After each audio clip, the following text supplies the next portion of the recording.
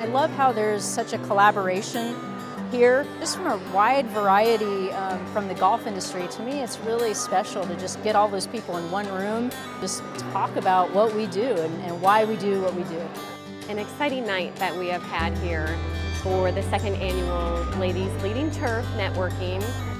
Alicia Schwab brought the challenge forward about getting a discussion and a session going around diversity and inclusion. It's gone beyond my expectations. Both Syngenta and the GCSAA have, from the start, been so supportive. They've never ever tried to change my vision. We really want to be a part of this. We believe in this, and the women that are in turf, we want to recognize them and get them to network together.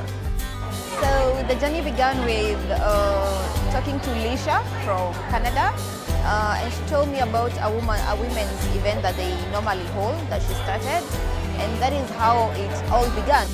It's so happy to be here and just really is taking it all in, and I am just so happy to have been able to impact somebody's life like that. It's been amazing. Our keynote speaker, Nikki Gatch, addressing the industry around diversity and inclusion. Diversity and inclusion is it's part of our strategic plan at the PGA of America, and it's a huge focus. We have wonderful mentors that came tonight and leaders to be a part of understanding how we become different, how we keep moving forward, and how we think about the responsibility to welcome people into our industry.